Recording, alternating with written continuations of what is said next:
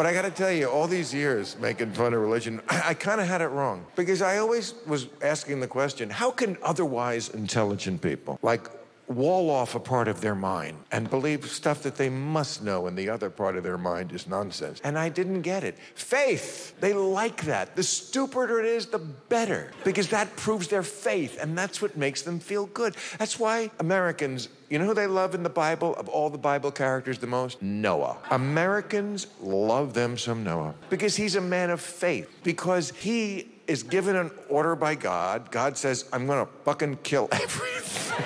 This planet, I'm gonna drown every last one of you motherfuckers. And Noah does not say, that's a terrible idea.